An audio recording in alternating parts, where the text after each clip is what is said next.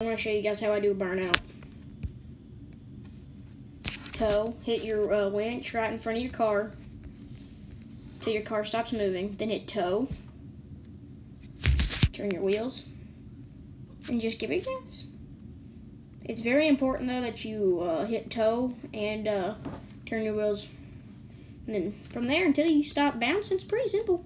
The only reason you gotta turn your wheels though is so that it stops doing that forward-backward bounce thing beforehand.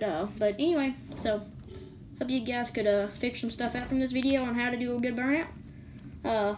Thanks for watching.